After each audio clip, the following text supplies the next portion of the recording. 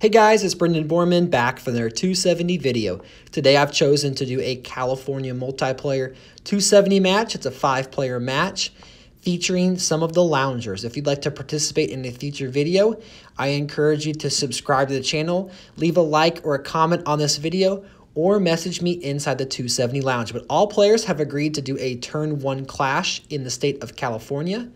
And so the game starts now on turn number 2 with everyone having 300,000. We've got Raymond Baroy and Kevin McCarthy. We've got Matthew Escueda playing as Arnold Schwarzenegger. I'm playing as Devin Nunez. And we have Hasib Mohammed, who is playing as Kamala Harris.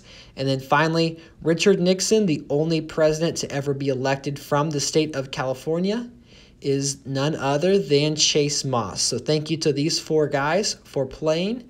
And let's see how this goes. Now, right off the bat, I'm anticipating either a clash in New York or, putting some pressure on Kamala, who's the only Democrat in the game. So I did not want to give her, or Hasib in this case, a big advantage. I could go right away for Town and Gown, but I do notice that nobody went for big conservative. I hope that I can kind of sneak by, but I'm only going to do 1 pip just in case someone does 2 pips, or if we clash, I will move on. But we do get big conservative here on turn number 3, uncontested to the first pip. So I'll be able to get that 40% bonus, which should net me $70,000 per turn. No bonuses are awarded on turn number 3. But it looks like Nixon did put a big stamp into that swing state bonus. We've got Florida being contested, and it looks like that Kevin McCarthy and Kamala Harris are playing very conservatively. So we'll see how this shakes out, but we have a 3-pip turn in California going to Kamala. And then a big spin. She is stretching out across the high-tech state. So it looks like that Kevin McCarthy is going to build out of Texas. And it looks like Hasib is going to use Kamala out of California.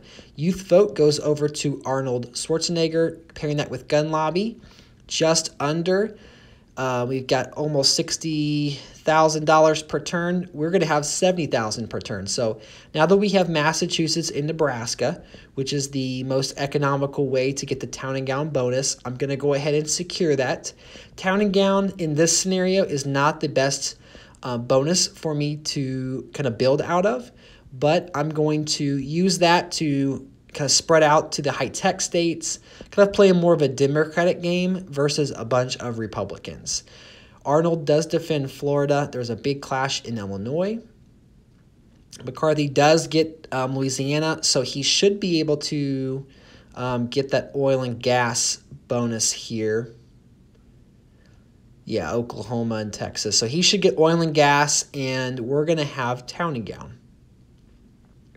Fun fact about California, you think of Los Angeles and all these big cities, but the capital of California is actually Sacramento.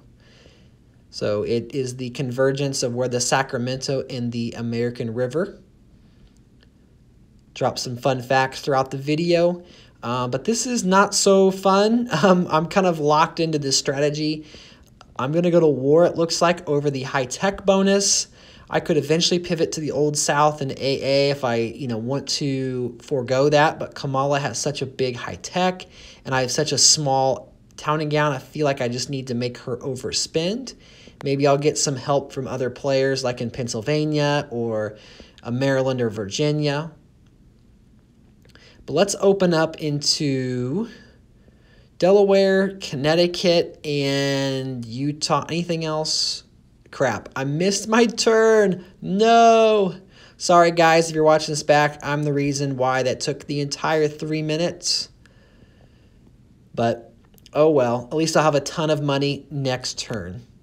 Did you guys know that California was initially named the Grizzly Bear State? Unfortunately, as the population rose, there was an escalated battle between bear and man, and bears were hunted for sport, leading to their extinction. So manufacturing base does go over to McCarthy. Now we have a big $120,000 Town and Gown sum. I have $663,000 of pure cash. I can use that in a state like a Arizona or a Virginia to very economically important states, plus the bonuses attached to them. I could also spread out in the Old South, kind of hedge my bets a little bit in AA. I'm not in North Carolina. I think I'm going to keep it that way. I'm going to get in Louisiana. They've been clashing there quite a bit. And do I go for Arizona or Virginia at this point? I think I'm going to go to the 9th pip in both Virginia and Arizona. So to avoid the 10 pip clash, I'm going to cross my fingers and hope I get them. Let's see how it works out. Arizona successfully is stolen to the 9th pip. And we'll definitely close it off on the next turn. We do enter Louisiana, and there's a big clash. We do clash in Michigan. We have access to that state. So eyes are now focused on Virginia. Pennsylvania is flipped, but not to Hasib, so that will help prevent high-tech. But, Kamala Harris comes in to the 10th pip and swipes Virginia from under our nose. So that's going to give Hasib and Kamala Harris the high-tech bonus. Without Utah, without Massachusetts, so we have town and gown to prevent those states. I could take New Hampshire. I'm going to go ahead and get into Iowa, though. Okay, so I'm going to go after AA. And without Florida, I now need to decide, do I go for Delaware or Michigan to get $330,000? Let's go for Michigan. I actually think that he'll lock Delaware when he sees how close I am. I think I'm just like 10K short. So Colorado's defended. We do get Georgia. Now, unfortunately, we're not going to get the Old South bonus because we don't have any of the classic Old South states, and he does defend Michigan. So, yeah, he didn't even defend Delaware. So if we'd have gone Delaware on this turn instead of Michigan, we would have $100,000 of African-American bonus on the next turn, which would have been pretty crucial. I could have entered into Illinois. Okay, so swing states does go over to Arnold. It's going to make it even harder to get Florida. So I could go up in Utah. I think I'm going to do that with my town and gown money. I think I'm going to enter into, did I go Illinois? I think I have to try to go for Delaware at this point. I'm not facing pressure in any of the African-American states. Yeah, look how close that was. If I had just gone Delaware last turn, I'm going to do it this turn. It's going to leave me $138,000 of pure cash. Here comes the pressure in the South, however, from Hasib. So my African-American bonus may be short-lived. Got defense in Illinois.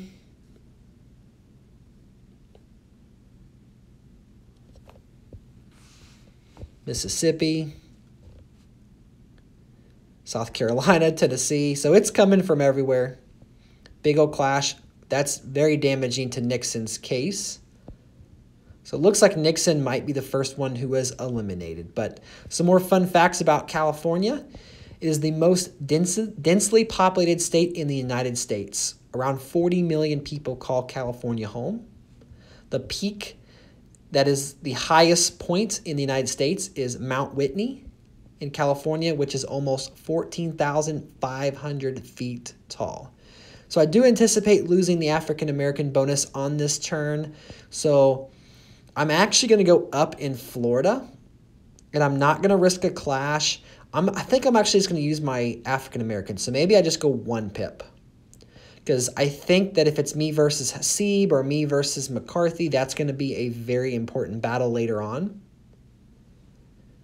And I'm just going to let my town and gown money go, I think. So, yeah, so Alabama flips. So we're going to lose AA for sure. We're going to lose AA by a lot, actually. We're going to lose quite a bit of EVs. Michigan is locked by Kamala. So it looks like Kamala is actually going for the Old South bonus. New Hampshire flips away.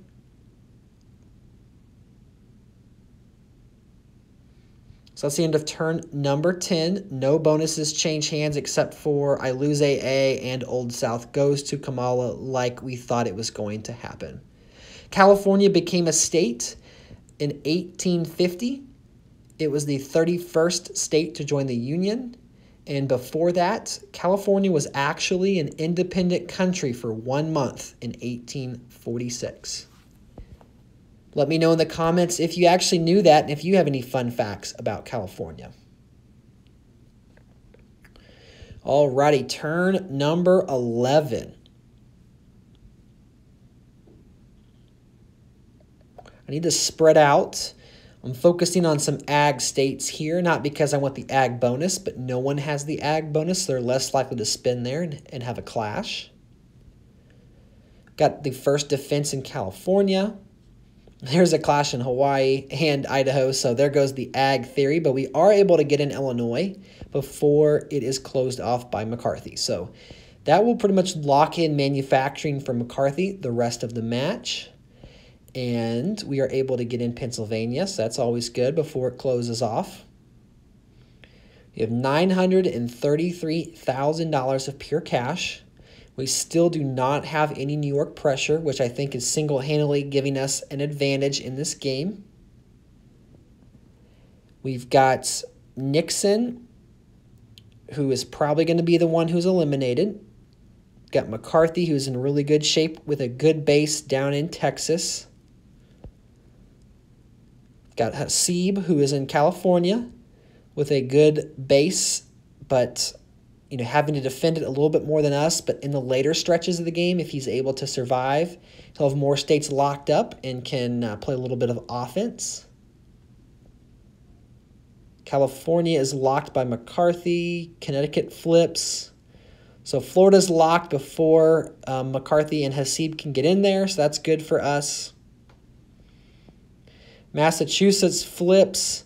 So does Utah flip, and will we lose Town and Gown? No, because we are going to have several Town and Gown states like New Hampshire. We're going to have District of Columbia. We're going to have Arizona, so we are good. But let's go ahead and lock New Hampshire. Let's go ahead and try to flip Utah. And then do I dare go California? That would be tempting to go one past. He probably doesn't defend it. We do not have a ballot yet. No one is in South Dakota. I think I better live to fight another day. That'd be a tragic way to go from maybe being the favorite to win, or at least in the top half, to being the underdog. So let's enter into, oh wow, Chase Moss went for it in California and made a big play. So kudos to Chase. That's going to take away the high-tech bonus. Some states are being sealed off in Mississippi and New Hampshire, getting us closer to the 100 EV threshold needed to force a ballot. Utah is closed off, as is Washington. So, turn 13's over. There goes the high-tech bonus. There's a ballot. Does Richard Nixon have any shot in avoiding elimination?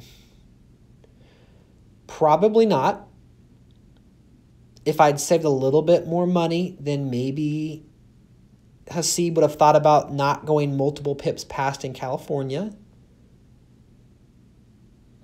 But I'm going to take Massachusetts, and how much else do I want to spend? I'd sure hate to be eliminated with $1.2 million in my pocket, so let's take one state at least. Let's go ahead and enter into Texas, which gets me down to about $1 million. And then I could lose New Jersey. Let's go ahead and get Missouri to the 4th pip. So California flips. Idaho flips. Big old clash in Kentucky. That helps. They both passed us, but we're able to hold on to it. We do get Massachusetts successfully and Missouri successfully. So we're going to be A-okay. So thank you so much to Nixon here and Chase Moss. But he will be the one who's eliminated with 34 EVs.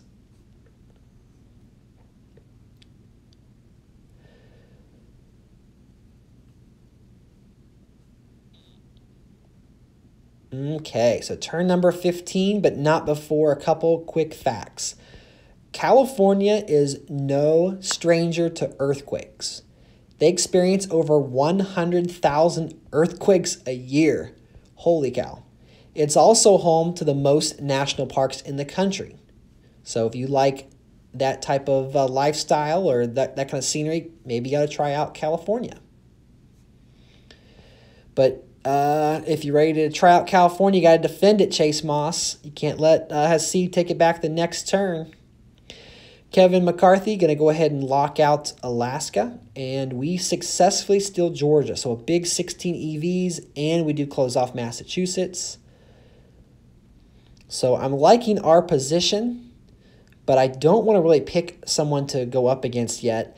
If Hasib is eliminated, we might inherit California, but actually McCarthy would have the clear advantage having that oil and gas bonus he could use in California. If we were able to somehow eliminate Arnold Schwarzenegger, then we would inherit, well, we'd have a good shot at Iowa, Minnesota, South Carolina. He's in South Carolina, so I have to watch out for that steal. Florida's the big one. Okay, so I've got 1.12 million. We've got 151 EVs. Arnold's got 136. McCarthy's got 136. Hasib is probably going to have to spend big here. Let's go ahead and take Minnesota all the way. Let's go up in Kansas to the 4th and up in Oregon to the 4th. So we're going to save $786,000. Taking a risk here. Hawaii flips, Idaho flips. Kansas, big old clash. So Arnold gets to keep Kansas. Big old clash in Kentucky. We get to keep Kentucky. But Maine flips, as does Minnesota. So we are in decent shape. However, we just lost New Jersey and Oregon and Rhode Island and South Carolina. Uh-oh. Vermont flipped. Oh, so we tied 121 to 121. Who's eliminated? Okay, that's a good sign. Arnold's on the top of the ballot box. And Arnold is eliminated. So thank you, Matthew Esqueda. I'm sorry, I have no idea why you were the one who's eliminated versus me. It's a good question that we do not know the answer to. Let's go ahead and lock Pennsylvania. That'll give me the swing state bonus as long as I keep Iowa or get one of Iowa or New Mexico. Let's go ahead and double pip Ohio. I'm going to single pip Wisconsin, and I think I better go ahead and single pip North Carolina to have access. But I'm going to go up to the 3rd pip, of course, in Florida. So African American, swing states, those are all going to go to Devin Nunes, as Kevin McCarthy spends no time locking some more EVs in. We do clash in North Carolina.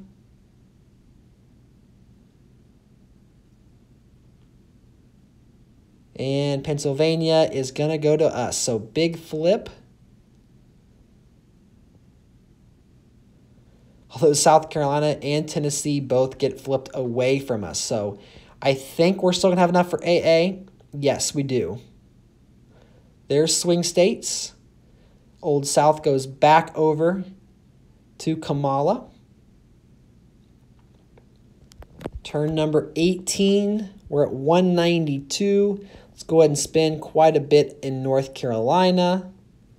Do I want to go up in Ohio or Wisconsin? Do we want a ballot? Do we not want a ballot? I think I want to go up in Ohio. 1 or 2 pips at least. Let's do 1 pip.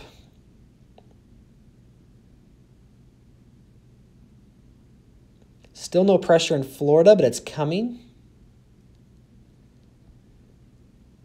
Okay, I like this. Let's go ahead and submit our turn here.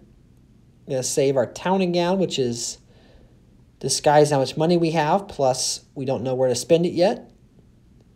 Okay, there we go. We've got pressure in New York. So we're at 217. 2 bonuses for Hasib and for Raymond. Let's go ahead and... do I go in California?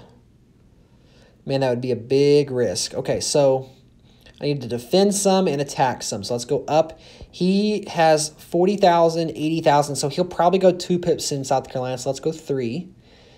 Defend a little bit of everywhere with our town and gown because I think the New York is a bluff. And then I probably should defend Florida, but I don't want to because I'd fall below 600,000. Let's go ahead. We're going to take a big old risk here. Let's go ahead, and I'm choosing to defend Ohio versus North Carolina. I should probably do 1 pip of each, but I'm going to choose Ohio because I think Raymond will probably target me. I could go this variety and play it safe, or I could not defend Kentucky and just go up in California. Let's do that. Okay, so last second. So we're officially pot committed to California. We will inherit a ton of bonuses if we're able to survive. North Carolina by a pip. That hurts. There you go, South Carolina and a defense in Vermont. Alrighty, so we did it. 208 EVs. That's going to eliminate Hasib on the ballot. Good game. One of the best players currently in the lounge, Hasib Muhammad. It's down to Raymond Balroy and Brendan Borman, yours truly. I have the African-American, Latino, high-tech, ag, Old South, export, swing, and town and gown bonus, as well as my big conservative national group. So my strategy of having a small core, getting into some big important states like Pennsylvania, Illinois, Michigan, North Carolina, Florida, it has paid off. And because I did not face New York pressure, I was able to kind of capitalize and even make Raymond defend in Texas a little bit. So, you know what? It makes no sense to just give him California. So let's go ahead and double pip it. I'll have my swing money. I'll have my AA, Old South money, and my town and gown. I'm going to roll over about $158,000 of pure cash. A lot of Raymond's states are actually locked, so he can do a good job on the ballot of putting maximum pressure on me. Now, he does have to flip a ton of EVs. He's got well under 270. He's got 191, so you have to flip 79 EVs. So I think he's going to have that manufacturing money. Let's go ahead and lock Ohio. Defend heavily in Kentucky, which I bet you he tries to lock that. I'm going to go ahead and defend Alabama all the way. 9 EVs, cost per dollar, very important. My high-tech money is kind of irrelevant here. I can go ahead and defend Michigan by a couple pips. Let's go ahead and go for Montana. And this looks pretty good, I think. Let's go ahead and submit it. Good game, guys. Got a defense in Alabama. He does 1 pip me in Arkansas. Kansas flips without a contest. Michigan, big one, no spend. Okay, he did get me good in Montana, but we did hold off in, New Jersey, what are you doing? Okay, he went for Ohio. We were able to steal Oregon. So this is going to be our game. But good game, guys. It was fun to do a California multiplayer with you. Let me know in the comments if you have any fun facts about California or if you're from there. And I really appreciate all of the support from the channel. Until next time, this is Brendan Borman. Don't forget to like and subscribe. And I'll catch you guys in the next 270 video.